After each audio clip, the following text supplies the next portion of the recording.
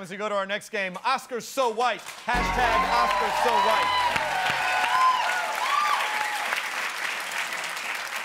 As you probably heard, no actors of color were nominated at the Academy Awards this year, so all the nominees just look like a pristine snow cap. Despite amazing performances in movies like Creed and Straight Outta Compton, I was really surprised, especially by that. So the ceremony is going to look more white than like a Chardonnay line at a Coldplay concert.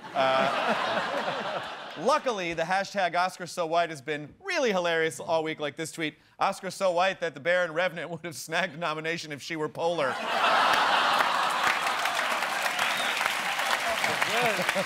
Well done, Marlon James.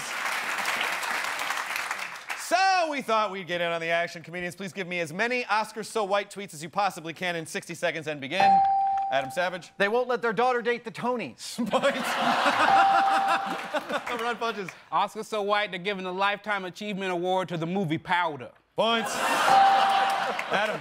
The after party's at Cracker Barrel. Points. Ron Funches. I heard the after party was at Boston Market. Points. Ron Funches. I heard they're attempting to adopt Chris Rock. Points.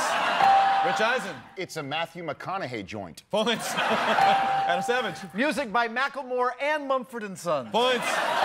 Rich Eisen. A brunette counts as diversity. Points. Rich Eisen again. Spike Lee will be played by Channing Tatum. All right, points. Perfect.